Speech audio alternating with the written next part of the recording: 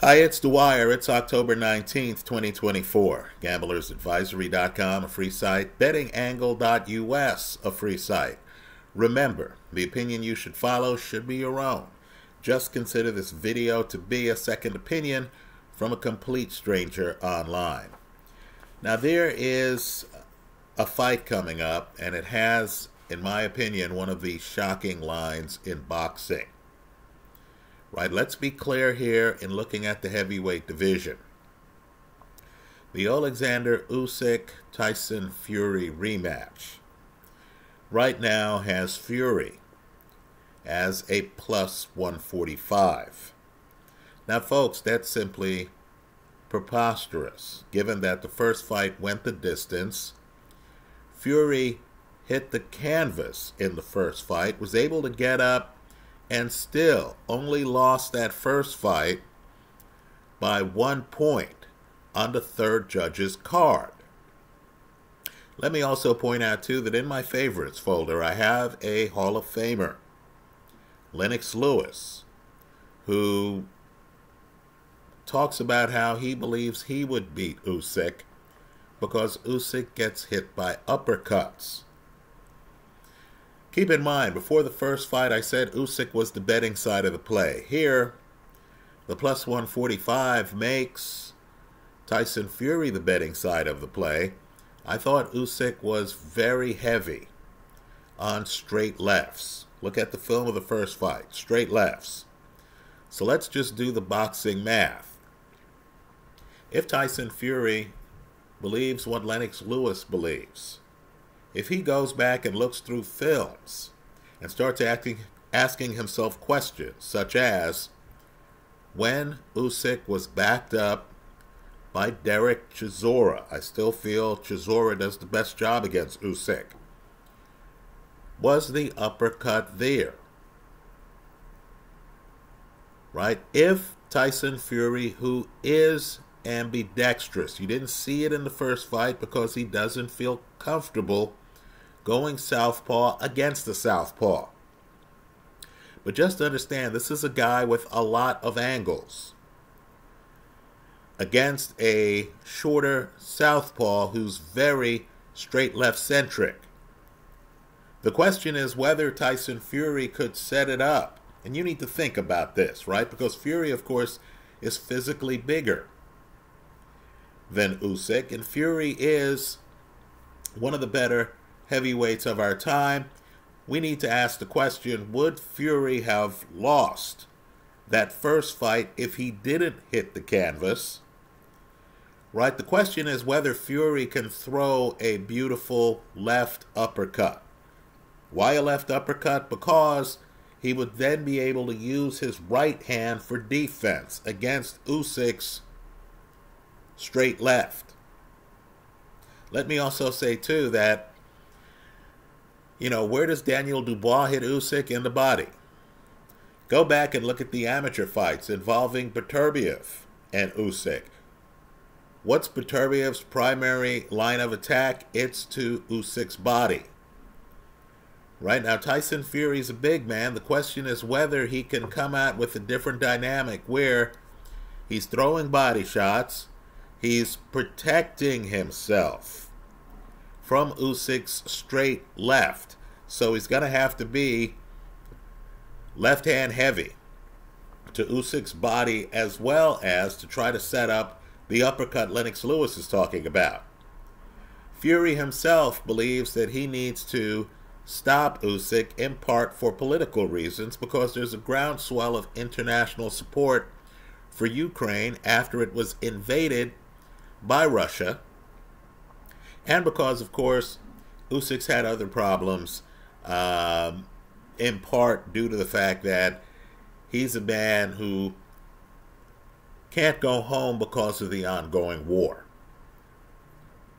So just understand, in my eyes, yes, I thought Usyk was the betting side of the play before the first fight. Just understand, the odds right now are preposterous. One of the base bets I'm pursuing is the plus 145 on Fury simply to win. When you get greater than even money odds on a prop like that, that enables you, and keep in mind that the prop is a wide prop. In other words, Fury wins by knockout, you collect on the prop. Fury wins in the early rounds, you collect on the prop. Fury wins in the later rounds, you collect on the prop. Fury wins by decision, you collect on the prop. In other words, a plus 145 controls the Fury side of the ledger. When you get outsized odds like that on an all-encompassing bet, that allows you to cherry pick other props that'll protect you if Usyk wins the fight, if it happens in a way that you believe. Right? So I know Fury was down on the canvas in the first fight, but I thought Fury was dominating the early rounds. I believe that fight's going to go several rounds. I don't believe Usyk is going to be able to come out and chop down the tree early. So understand, you have an opportunity here. If you get the plus 145 to then be in play to bet overs. And these days, these casinos have algorithms where they'll give you multiple over-unders. You don't even have to be clever. If you believe in a rematch, the fight's going to go a few rounds. Fury is going to be better prepared for Usyk's stamina and his straight left. Then that plus 145 opens the door to an over bet that you're comfortable with. It also opens the door to round group betting, where if I believe that Usyk can only win by stoppage in the last third of the fight, and let's remember, in the rematch against Joshua, Usyk does not come out aggressively. He does not come out looking for a knockout.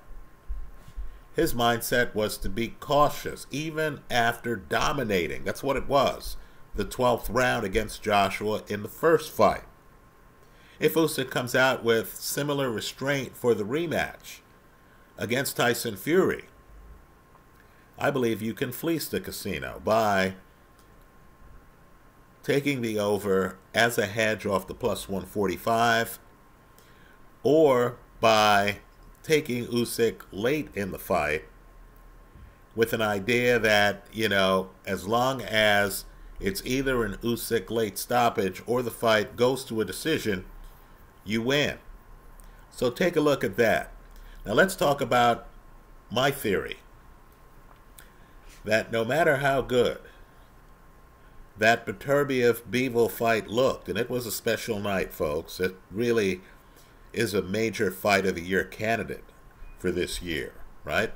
And this year has had some noteworthy fights. You hear me talking about Usyk Fury. As good as the fight was, and as interested as His Excellency is in having a rematch, and as loud as Eddie Hearn has been in saying his guy was robbed, I don't think we get a Beterbiev-Bivol rematch anytime soon. Right? Who was the mover in that fight? Who had the better legs? Isn't it Bivol? If you're Beterbiev, what incentive do you have? And I mean this seriously. To fight a mover who gave you problems, who many people, myself, Carl Froch, Sean Porter, believe won the fight. What incentive do you have for a quick turnaround? You've already fought the man. His name's already on your resume.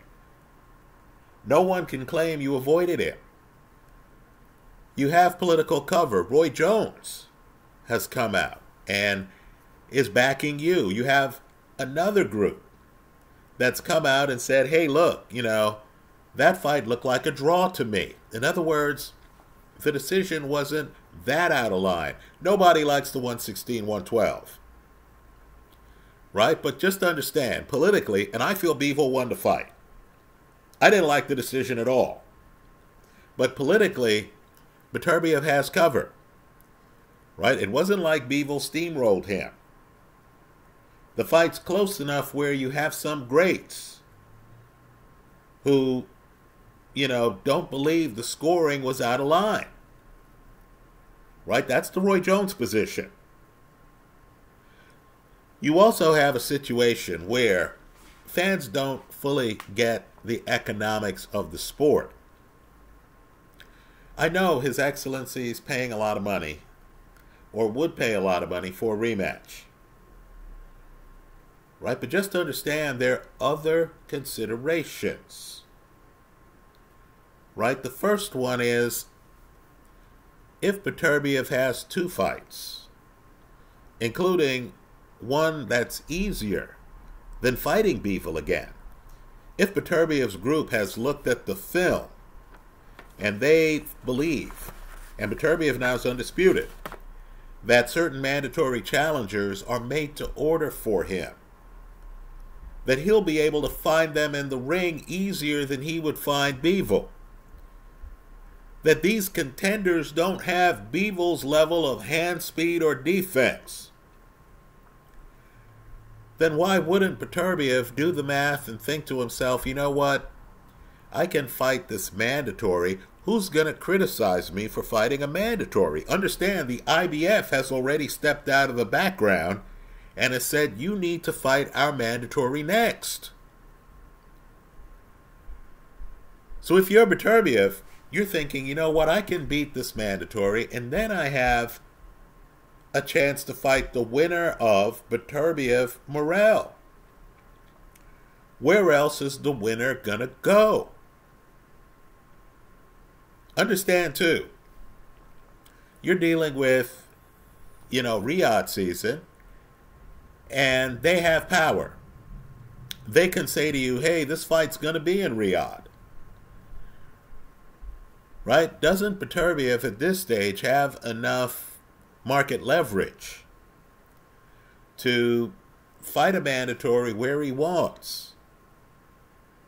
So he can fight a guy who's more beatable than Bivol in Montreal, in Canada, in front of fans in a venue where he can sleep in his own bed. His family can see him. He can hang out at his own neighborhood. He can be home.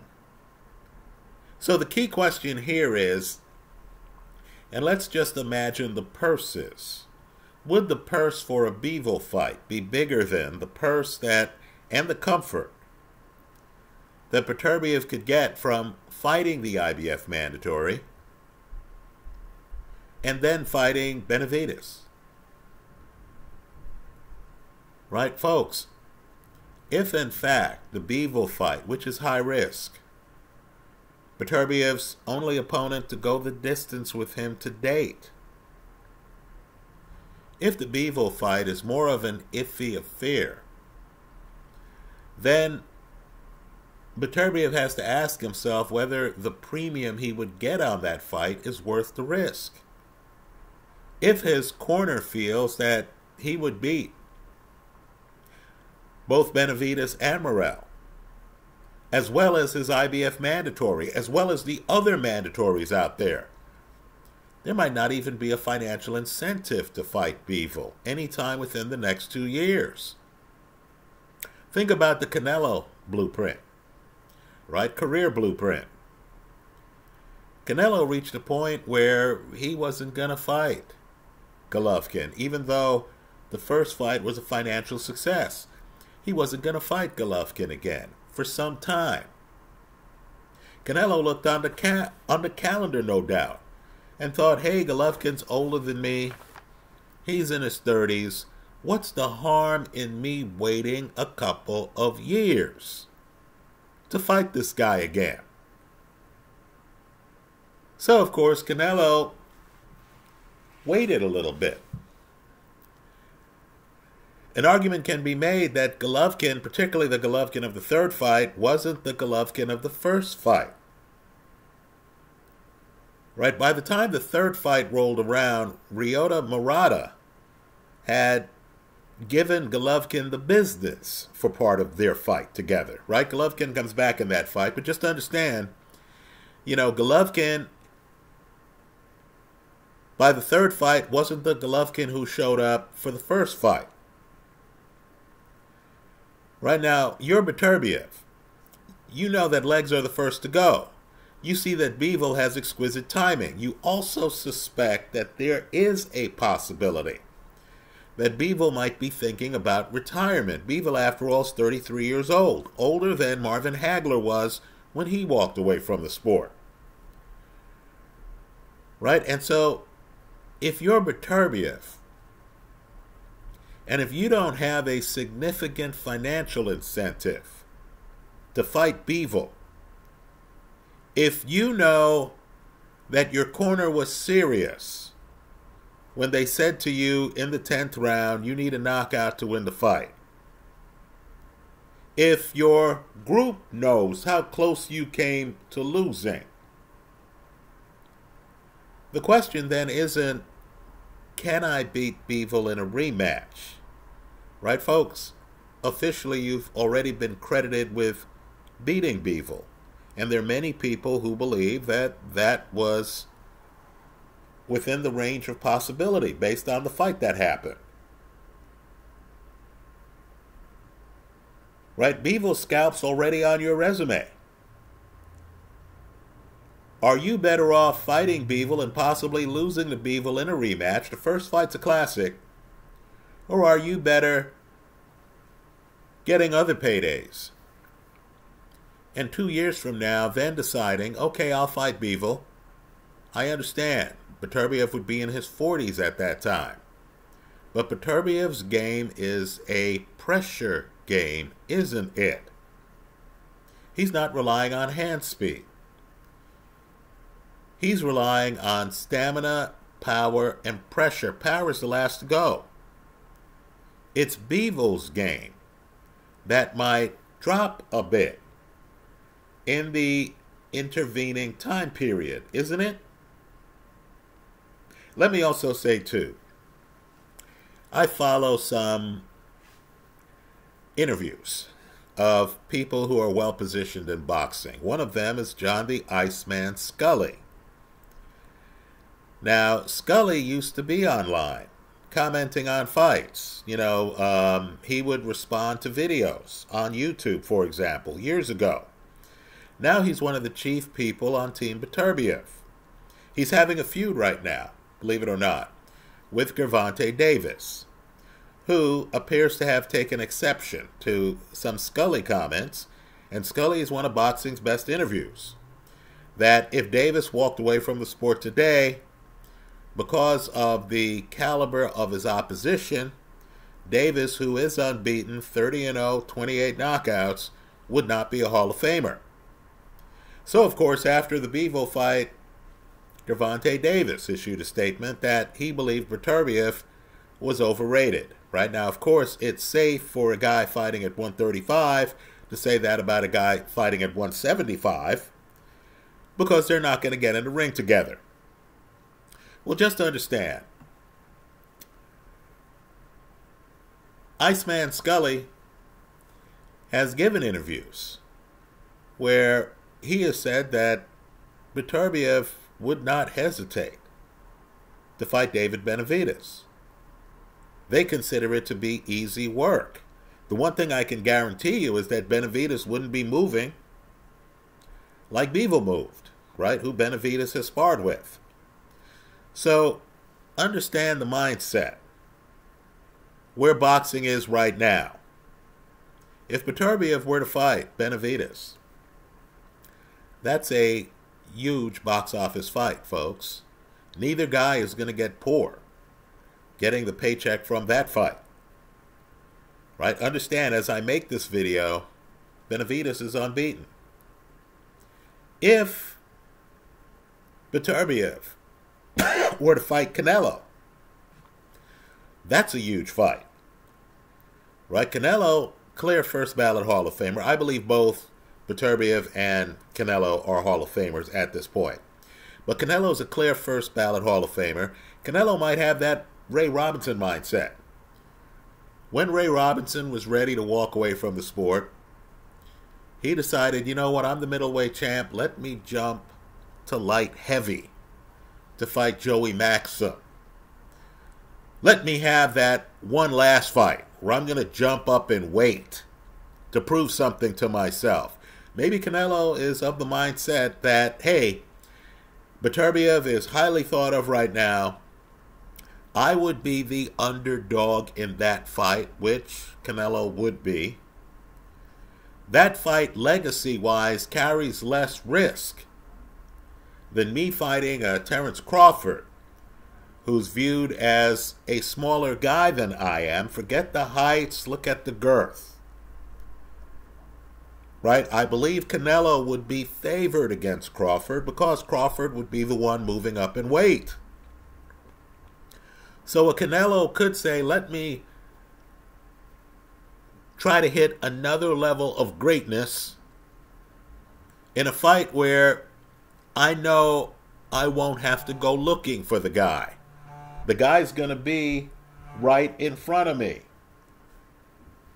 Right? Just understand, Beterbiev has options if he does not fight Bivol next. And of course, if Bivol continues winning or if Bivol takes a step back from the sport. Well, that Bivol fight is always there for Beterbiev, isn't it? Right? Beterbiev could fight Bivol after he cashes the paycheck for fighting Benavidez, who the Beterbiev people believe they beat. Right? Understand, too, he has the cover that all undisputed champions have. Beterbiev, after he fights the IBF mandatory, I'm sure is going to be approached by the WBA, maybe the WBC. They're going to say, hey, what about our mandatory? Right? Beterbiev can say, truthfully, well, I have a mandatory. I'm going to fight that mandatory. We understand that there are rules for exceptions, where you ask for an exception to fight someone else. But understand, if you're granted that exception, you still have to get back to fighting that mandatory. So let me just say, after a classic fight, where in my opinion, Beterbiev was fortunate, and I mean fortunate, to be awarded the decision, I don't believe Beterbiev fights Bivol in his next fight. I think Beterbiev might actually keep Bivol waiting. I believe there's a distinct possibility, since Bivol, in my opinion, is a first ballot Hall of Famer, that Bivol might make the same decision that Marvin Hagler made, that Andre Ward made, to leave the sport. Right? He'd be leaving the sport on a high note, because that fight was the kind of fight we'll be talking about 10, 20 years from now. Let's get back to Gervonta Davis. Now, let me just say this. Davis did have a huge fight, well, one I consider huge. He fought Jose Pedraza. He was an underdog in that fight. This was how he got the title years ago. I was expecting him to lose that fight, and he won that fight. That is a big notch on his belt. Right? To me, that was a big fight. Let me just say, too, that Gervonta Davis's reputation is going to grow if people he's beaten go on to do big things. So believe it or not, a huge portion of Gervonta Davis's reputation, his bona fides for the Hall of Fame, is how successful Ryan Garcia is when Garcia returns to boxing. Understand that Garcia victory, we can call it tainted, we can call it, weight influenced, because Garcia didn't even make weight for the fight.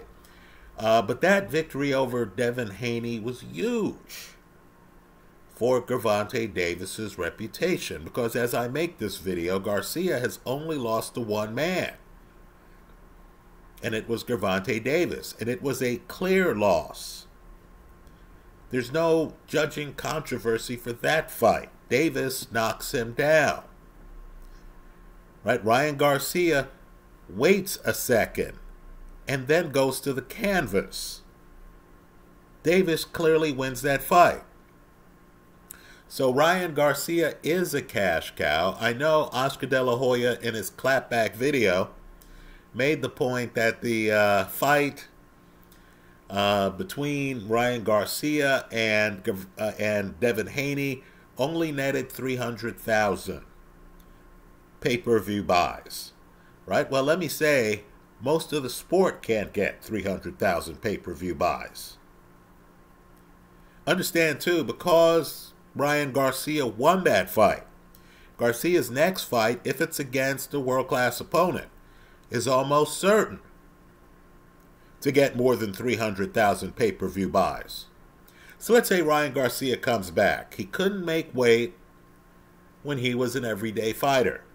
Now that he's older and coming off a suspension where he hasn't been able to, keep a regimen where he's having fights every day, I believe Ryan Garcia comes back at 147.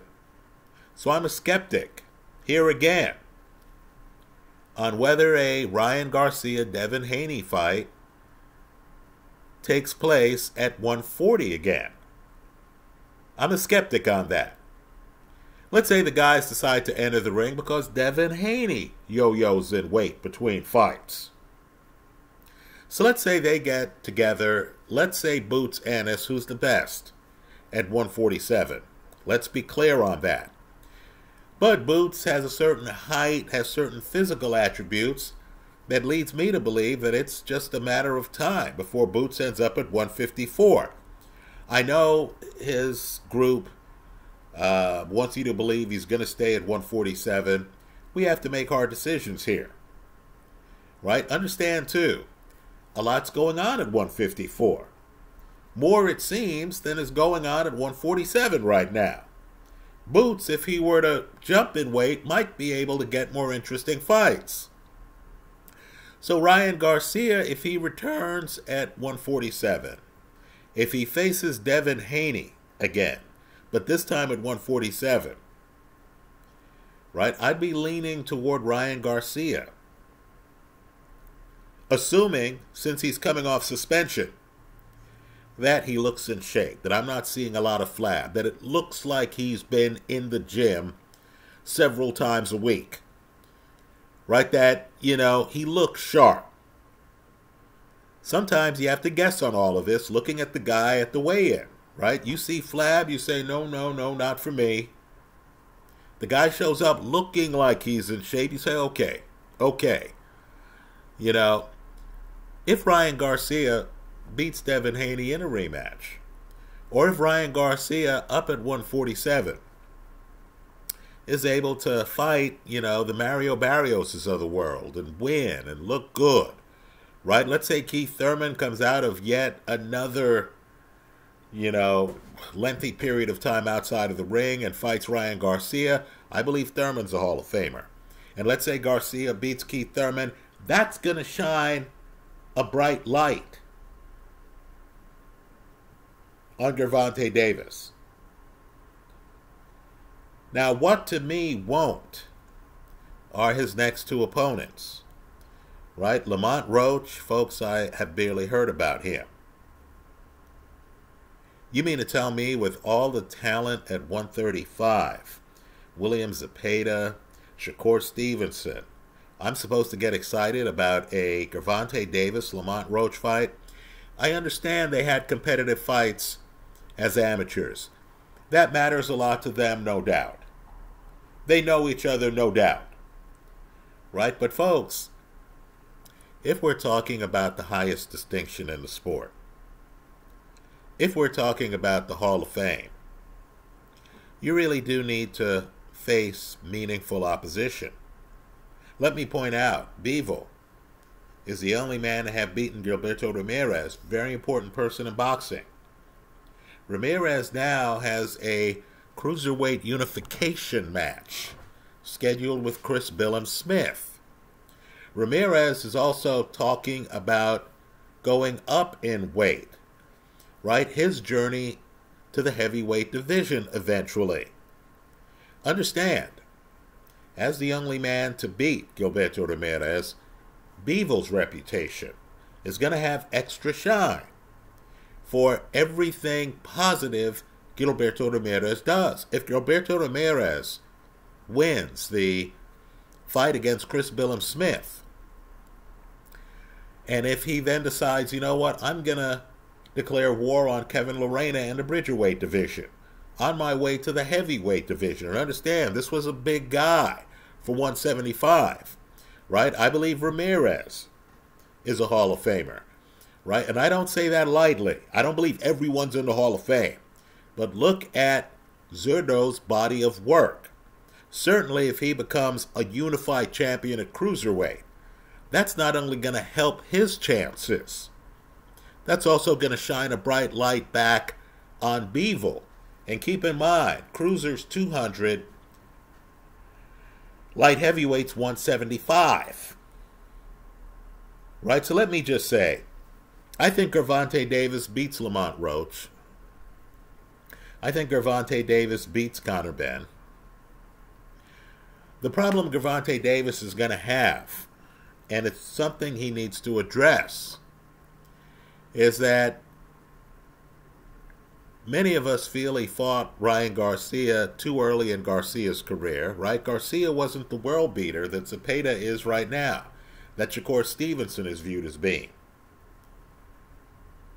Right? Understand, too, Mario Barrios tried to step it up against Keith Thurman and got beaten by Thurman.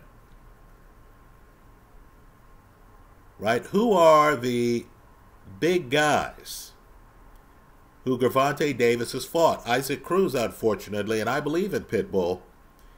He lost a recent match, looked bad in it. Got outboxed methodically in that fight. Understand, Leo Santa Cruz, smaller guy, for a Gervonta Davis who actually at one point beat Mario Barrios.